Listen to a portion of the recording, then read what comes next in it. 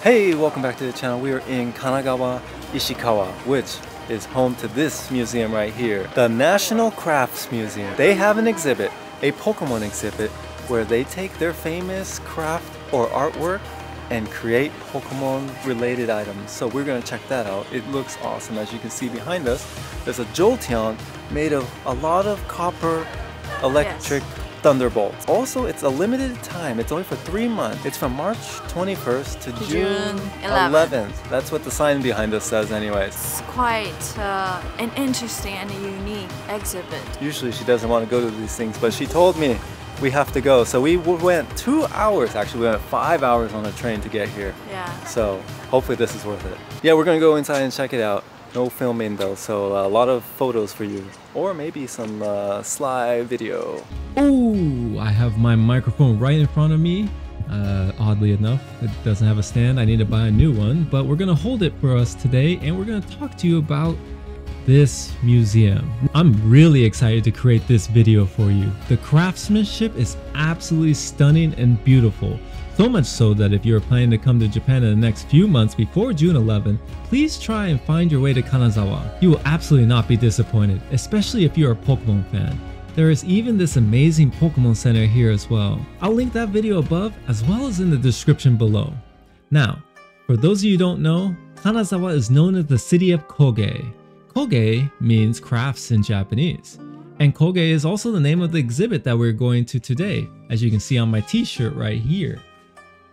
See that? Now this exhibit existing in this city makes perfect sense. There are dozens of traditional art forms in shops, galleries, and museums all over the city, ranging from elegant gold leaf and lacquering, brilliant dyeing and embroidery techniques, to masterful pottery, all of which will be seen infused with Pokemon today. For this exhibition, 20 leading artists of contemporary Japanese Kogei, ranging from living national treasures to up-and-coming talents, have realized works on the theme of Pokemon in a wide variety of materials and techniques. Try to see the story that they are trying to convey while you watch this video and comment below your favorite works. The city itself is also very reminiscent of an all-Japanese town. From the castles to the beautiful designs of the architecture and buildings, there really is a feeling that you are walking through an anime or an old storybook. It's also famous for gold and even has this edible gold you can eat on ice cream, which we didn't try, but I do think it's something you should try for yourself. Now, all of this background info is fun, but let's get right into the museum itself. So, we were not able to reserve tickets in advance due to the fact that we decided to arrive very last minute, so we had to wait in this line right here. But no worries, after paying the 900 yen to get in, we were able to obtain these cool tickets that foreshadow what we will be expecting to see. Since I don't want to spoil everything in the museum for those of you that would like to go, I will show you my favorite pieces of work in my opinion. Also, if you would like to know the artist's name, I will include that in the bottom left. So, let's get started with this set of Eevee's original evolutions. Yoshida Taiichiro is a specialist in creating crafts with copper, and every single part of these Pokemon are made of copper. Here, the color and the gloss of pure copper is showcased to the fullest in Eevee. Further chemical changes were used to produce bronze for Vaporeon, gold and silver for Jolteon, and a traditional scarlet platina called Hito for Flareon. The black used for the ears and other parts is also due to the sulfurization of copper. And check out the details of how each evolution is created. Jolteon is made of electric bolts, Flareon of fire, and Vaporeon of fluid-looking ripples of water. And the amazing part is he made each have its own personality or demeanor. Check out how calm Vaporeon looks, like water, or how angry Flareon looks, like he's burning with fury. Personally, it blows my mind that it's all made of one material. Amazing work, honestly. Next up, we have this really intricate ceramic ball created by Hayama Yuki. But the reason I love this artwork is the details. If you zoom in or take a closer look, you can see over 500 Pokemon within the bowl. Can you find Raichu? Or maybe your favorite Pokemon? And additionally, they also created this ball which symbolizes the clash of Groudon and Kyogre, while Rayquaza quells their fury. Can you see all three of them? We move on to one of ZZ's favorite work. This here is inlaid woodwork, or mokuzogan in Japanese, which involves hand cutting wood and inlaying it. Created by Fukuda Toru, this piece called After Rain has parts patterned with feathers of beautifly that are carved with slightly different curvatures according to the position where they are to be fitted, infusing the thin and delicate piece with a supple sense of vitality. It looks absolutely amazing, and check out the shadow that is formed by the sculpture. It's so cool. He also created this Ho-Oh model that is stunningly colored with this rainbow trailing the wings of the Ho-Oh. Mind-blowing, honestly. But from the air we move to the water as we see a sculpture of Gyarados. The thing that is special about this model is that Matsuta Haruo creates items that are able to move. This here is an articulating metal figure. In addition to being highly realistic, they are distinctive in their parts can be moved freely. Just like actual animals' bodies, this form of creation is very rare nowadays, but it's awesome to see its vision come to life, especially in the Beedrill and the Butterfree. From metal to clay, we move to the work of Imai Sadamasa, and probably some of the ones you might have seen before. Just check out how cool these crafts look, and imagine it all being done by hand. I cannot imagine the amount of time it took for him to create all those ridges and bumps on Venusaur. That Magikarp looks so slippery, and the Kingler had some depth to its scales. And well, this Squirtle reminds me of a Ninja Turtle. But the crazy thing is, he really put a lot of thought of how he was going to create these. This Arbok, for example, Imai used only the black Tamagusuri glaze, and he used this over and over again, about 5 times. He simply stated that if you used it one time, it would look like a normal play toy, but if you apply glaze over and over, touch it up, fire it again and again, gradually a depth develops. And the assumption was that Arbok would have scales, not just the pattern on its belly, which would frighten enemies, but the back too. All of this went into his mind while he was creating these items, and it's really amazing to see what the result is.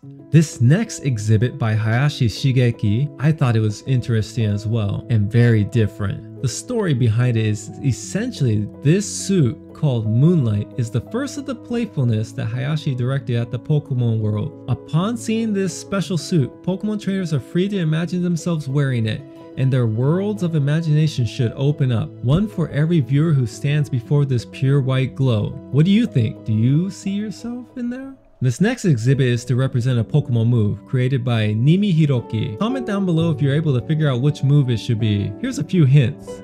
It's an ice move, and the details are the user attacks by crashing large icicles onto the target. This may also make the target flinch. I think I've said too much, but if you do know, comment down below. Moving forward, we see some of the coolest vases I've ever seen. The story behind these is one of playing Pokemon and winning the Elite Four by Ikemoto Kazumi. The setting of this work is the Galar region, and the Pokemon trainer boy and his partners, the Pokemon Ikemoto selected while playing, have all sorts of adventures while traveling from Postwick to Windon.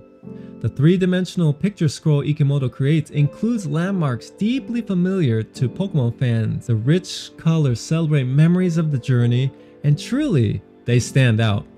And he only used 8 total colors, which is mind-boggling. From 8 colors, we move on to 5 colors, as this Alola region inspired kimono really stands out. The cool part is the second kimono. The design is exactly the same as the first one, but Shiroma Eiichi dyed the kimono after placing a stencil on top of it, a blue dye as you can see, and once he released it, the white outline of the characters appears as if they were illuminated by moonlight. Now before we get to my 3 most favorite works, I want to just give a quick glance at some of these awesome works as well. We have the beautiful Mareep family kimono, full of Flaffy, Mareep, and Ampharos, and even Mega Ampharos, all delicately placed within. An unknown block created by a laser cutter. Honestly, it is exactly what one would imagine seeing the Unknown Ruins from the video game. You can even see this Squirtle and Mewtwo in these as well. A forest of lace Pikachus, all carefully cut and designed with its own pose. interactive enough to walk through. It really honestly felt like a forest of Pikachus, and some beautiful lacquer boxes that pose some of the most elegant Pokemon on them. You have some special Pikachu cups, which are very cute, and an embroidered design of Gengars, although they look like haunters to me. What do you think? Do you see Gengar? And there's also these awesome Umbreon shaped metal fittings. Truly look really cool. I would buy these if they had them for sale. But it's time to get to my ultimate favorites, starting with this guy, Rookidee. Rookidee is not one of my favorite Pokemon, honestly, and I didn't expect to really enjoy this one, but just wait and see, this gets really cool. Here, two Pokemon, Rookidee and Corviknight, are coexisting on one transformable ornament. That's right, similar to a transformer, it can change from a really cool Rookidee model into that of its final form, Corviknight.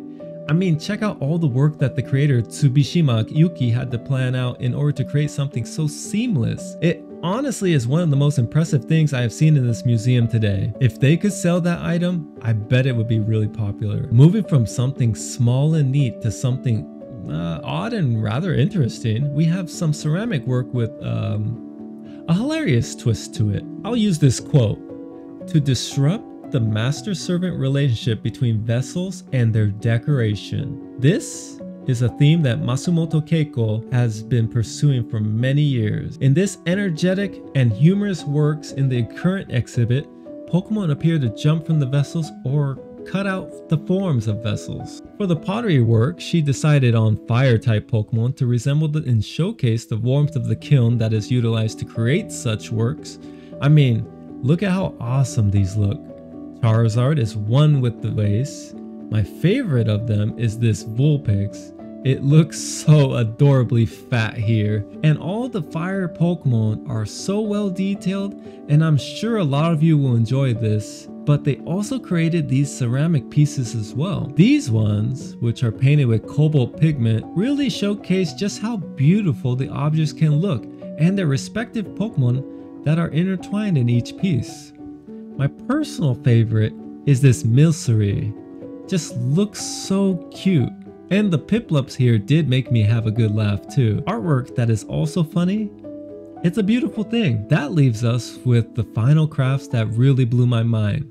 Before I get to that, remember to leave a big like on this video to show that you got this far, and well, let me show you this. The impression made by Ueba Kasumi's work is defined first and foremost by the overwhelming impact of the pattern. The Pokemon she chose as motifs for this exhibition are all bedecked with patterns in a variety of colors and shapes and appear as radiant presences. It is said that Grookey uses its special stick like a musical tool to beat a rhythmic sound, which then causes the plants to grow. You can see within Grookey itself is a pattern that represents the life of a vine growing and extending forever. A rather exquisite collaboration. It is these patterns within the Grookey, Scorbunny, and Sobble that really showcase the true beauty of the artist and the viewer for that matter. A beautiful body for a beautiful pattern. The balance of head and body is calculated so it just manages to stand on its own as an object, as it is also a vase. The colors pop, and the Pokemon are adorable, each showcasing an emotion that we would generally associate with them. Check this Sobble, it feels like it's emotionally sad. And this Groudon is fierce and golden, powerful. But my one real favorite is the Shaman. A beautiful combination of colors and design. And check out this cute one. It's upside down and probably the most adorable thing I've seen. I need this one for my apartment. It's honestly, I stayed here at this section for a really long time. But yeah, that's the video for today.